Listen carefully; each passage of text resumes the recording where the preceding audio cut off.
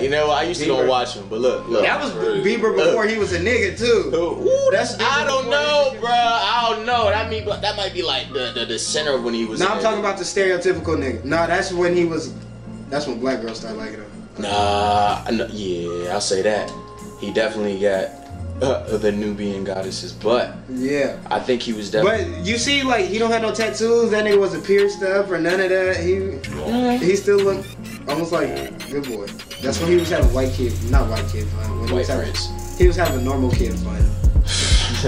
he was having normal teenager. He would talk to his dad about his 401k, bro. Yeah.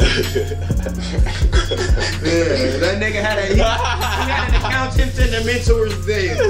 That nigga wasn't sipping out the bottle and smoking hella weed and stealing cars and driving fast and doing all that shit. That nigga still had car insurance.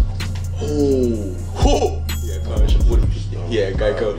Yeah. Nah, that nigga had Allstate. State Farm. Ooh. The best that nigga had JG Wentworth, nigga. 877 cash nap. Wait, I don't know if that's an insurance. No, that's not.